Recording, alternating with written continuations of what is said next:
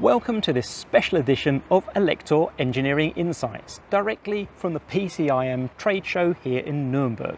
I'm here to discover what's going on in the power electronics industry and find out why power designers have been coming to this international trade show for more than 40 years. Inside we'll see power semiconductors, passives and other components, test equipment and the applications that are moving power efficiency to their limits. We'll be looking at motor inverters with high efficiency and finding out more about smartphone chargers that would take the time required to charge your phone by 50% down to just 15 minutes.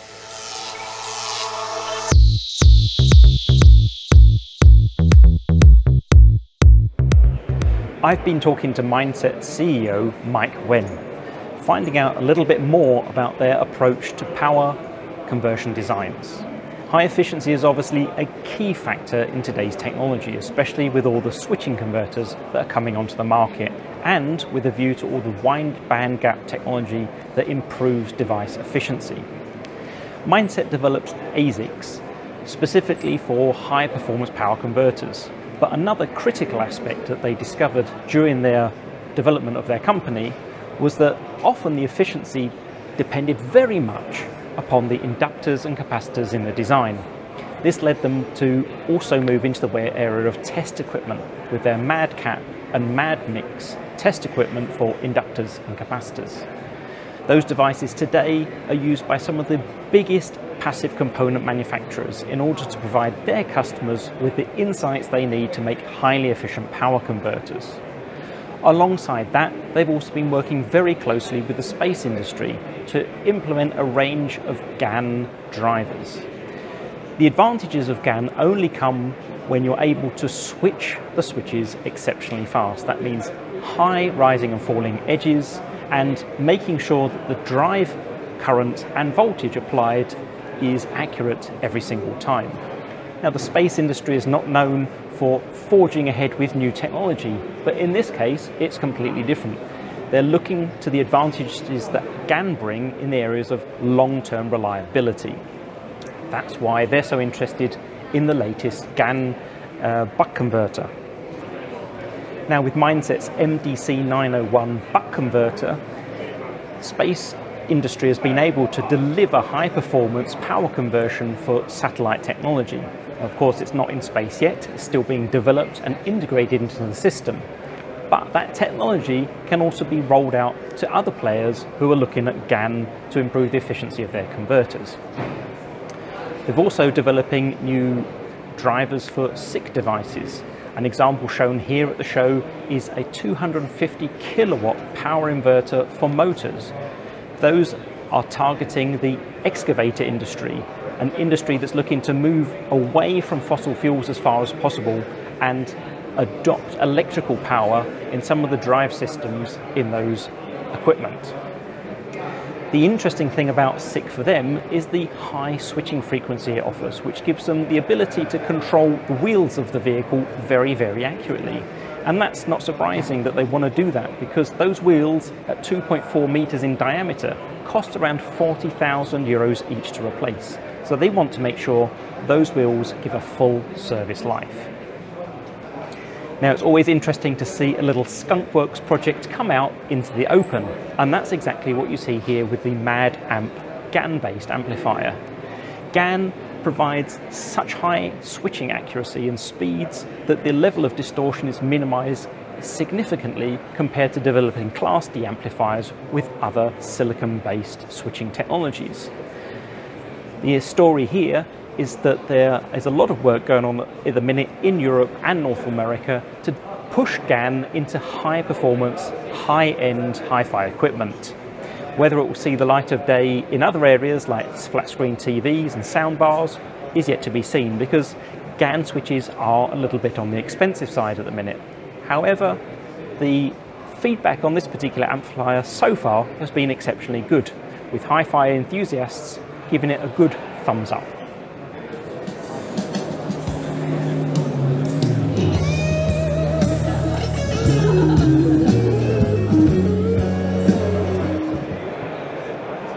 Now, PCIM isn't just about power semiconductors and components, it's also about connectors. in order to link together the power electronics with various different types of applications. Now, electric vehicle charging has become one of those big applications where everybody is looking to implement it as best as possible. And Phoenix Contact have an excellent display here showing the various ranges of connectors for vehicles and how to implement both an AC and DC vehicle charger. Their CHARX range of products covers surge protectors, DC power converters, charge management, and all the other elements that are surrounding the charging application for electric vehicles.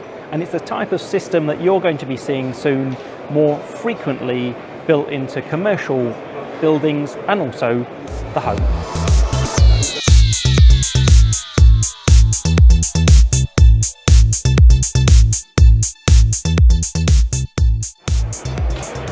PCIM Europe is a great opportunity for manufacturers to display their latest and greatest technology.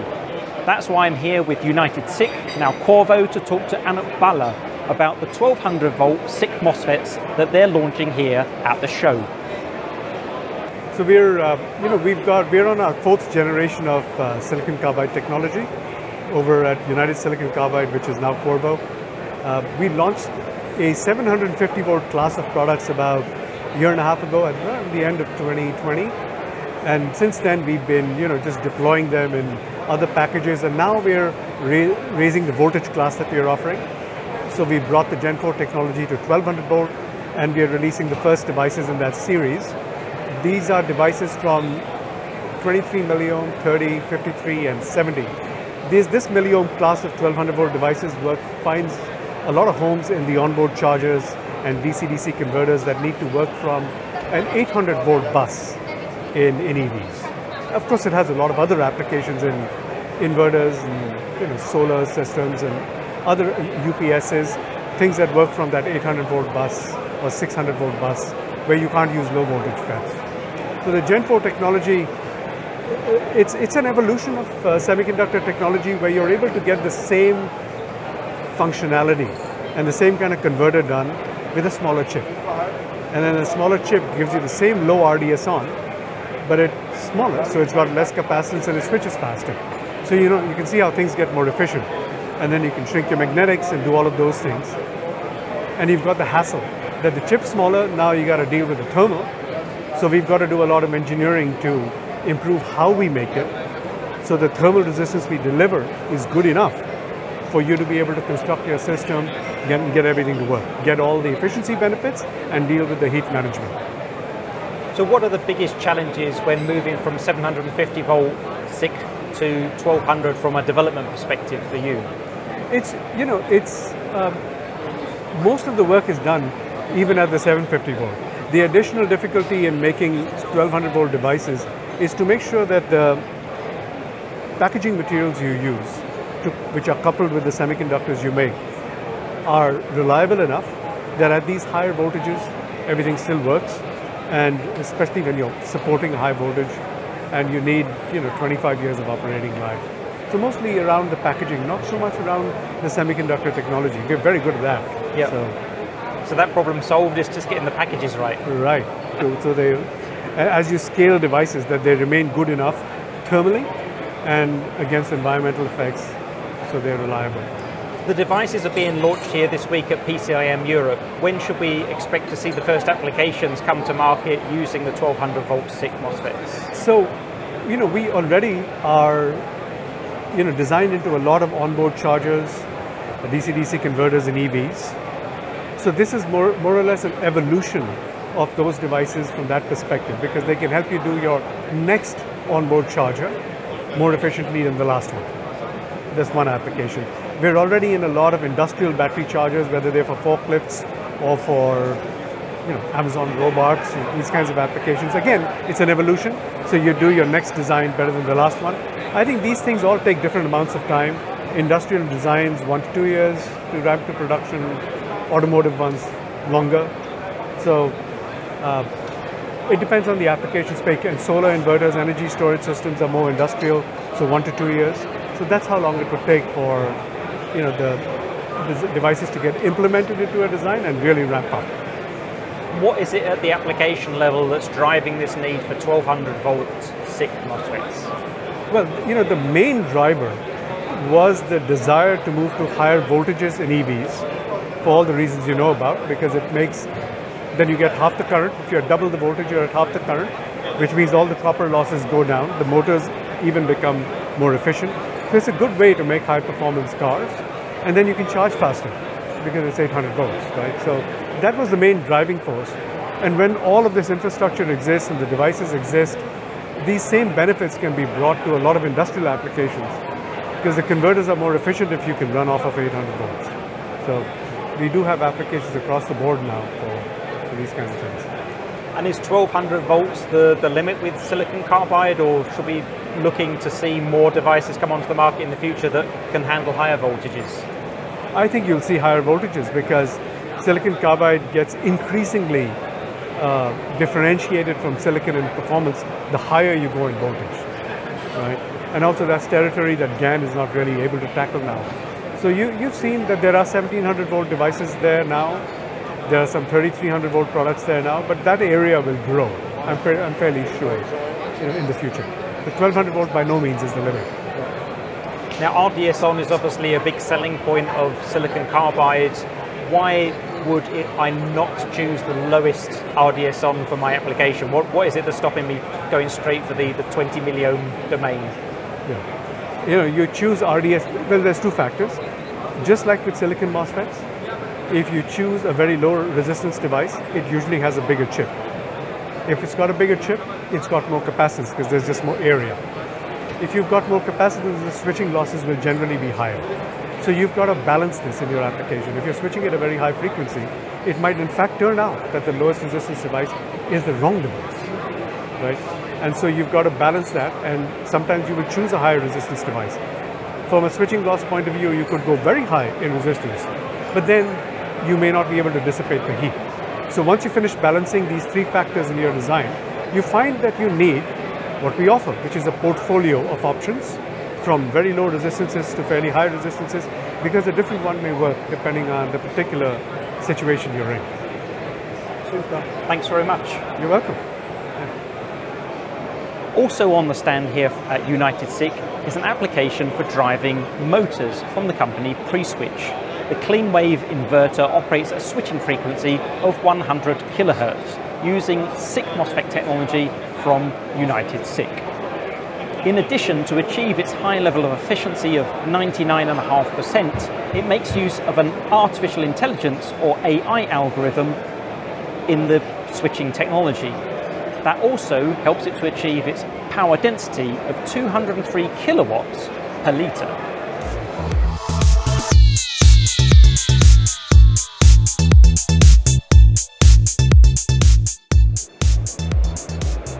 Now, power semiconductors and power modules play an increasingly important role in the automotive industry, as we see here with this e-scooter from Piaggio.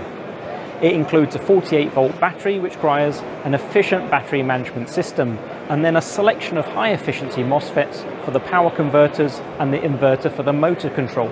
That makes sure that you can get to your destination on time and still have enough juice to get home.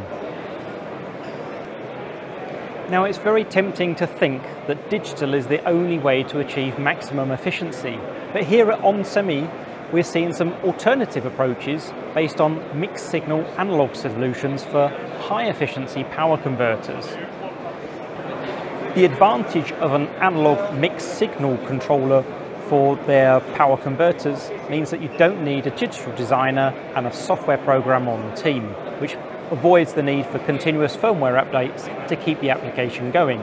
So the analog designer can work on their own as they used to and bring devices to market more quickly. Two reference designs that they show here on the OnSemi stand today are USB chargers. One is a 65 watt application, which achieves a power density of 26.5 watts per cubic inch, and a 100 watt version with 24 watts per cubic inch. Their analog multi-mode converters are also used in higher power applications, looking at 500, 1000 and even 3000 watts. Intelligence is also an important part of power applications, which is why they've introduced the ECS640A. This is a motor inverter solution which includes the three-phase gate drivers, the current sensing, and a Cortex M0 Plus core, which functions as the microcontroller and intelligence of the application, allowing status of the solution and any fault conditions to be shared potentially through IoT communication channels.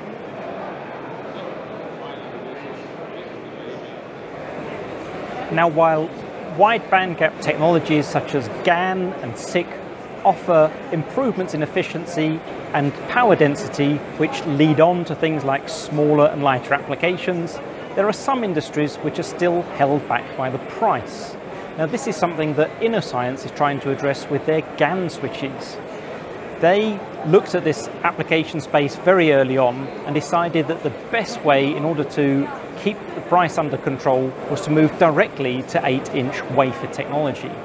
Compared to some of the competitors on the market that are still restricted to using 6-inch wafers, this means that they get a 1.8 time increase in yield, that's the number of die per wafer, compared to using 6-inch technology.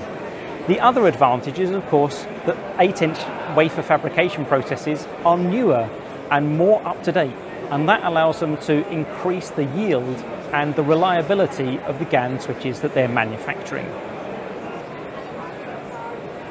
Talking here today to Peter Rogerson, it's also clear that the chip crisis of the last 2 years due to Corona has had an interesting impact on GaN technology. Many power designers who've been unable to get power MOSFETs made in silicon due to lead times being more than 50 weeks have turned immediately to GaN and absorbed the extra cost due to the lead time being well below 20 weeks. Now, currently, of course, GaN is a more expensive technology compared to silicon MOSFETs. However, there's some application spaces which are prepared to pay a premium. One of those is, of course, smartphone charging. Now, they have a partnership in place for a controller solution which, together with their GaN switches, can actually charge your phone by 50% in around 15 minutes using the latest power delivery specifications from the USB organization.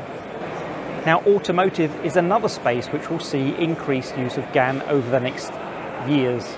And this is because even in today's electric vehicles with 450 volt batteries, there's still sometimes a 12 volt lead acid battery providing power to internal systems such as the multimedia and audio system. Of course, this can't go on forever. It makes no sense to retain that battery. So the automotive industry will be looking to GaN more often in the future to make the highly efficient power converters required to supply the voltages required for those types of systems.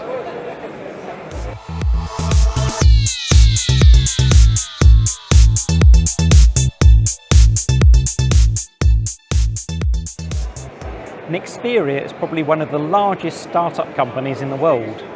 Having been spun out of NXP 5 years ago, it currently does a turnover of over $1.1 billion. Now, you may not know exactly what Nexperia does, but they're probably in every application that you have in your home.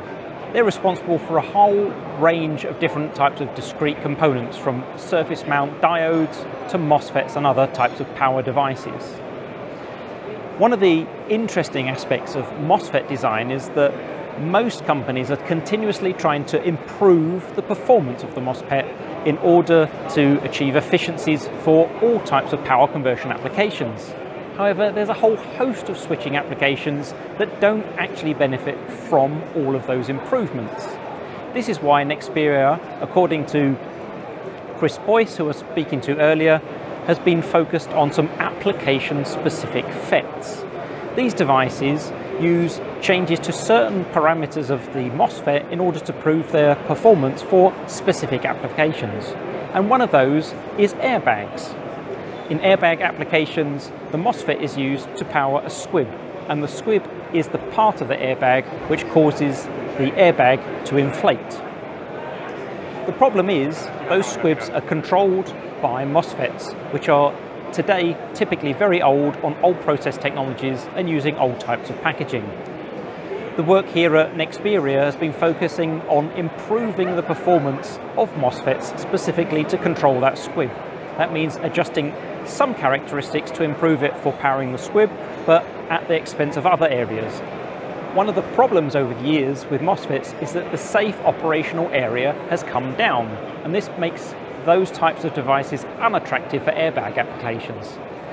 Nexperia has developed their application-specific FET for airbags, increasing that SOA in order to make sure that the automotive industry can also benefit from small packaging and latest technology for their devices. Another key important component in power converters are the diodes, and they can be handling several amps of current at any one time. The problem is trying to get the heat out of those in order to increase the operational current. Nexperia is working with a new packaging technology called clip bonded flat power, or CFP. CFP utilizes a sandwich technology with copper, a copper base and a copper surface, and in between the silicon is laid, and over the top the epoxy is molded to complete the device. These devices can be then much smaller than traditional diodes, saving space and improving power density for applications in automotive such as ADAS, LED lighting, and also DC-DC converters, and also in electric vehicle applications in the traction inverter and battery management. A diode in an SMA package requires around 13.5 square millimeters on the board and can support 6 watts per square centimeter. But moving to the much smaller CFP package, that can be as small as 3.45 millimeters squared and supports 20 watts per square centimeter.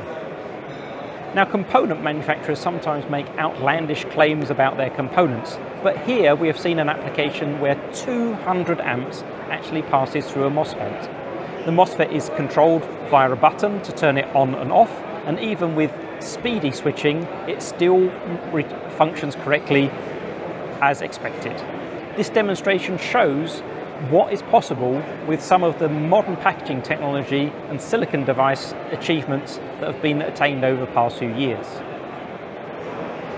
Now, the electronics industry and semiconductor industry make transformative technologies, and it's a very exciting field in which to work. Talking to Chris Boyce from Nexperia, the Senior Director of Marketing for MOS Discretes, explained to me that there's around 400 or more jobs currently open at Nexperia in a range of different positions.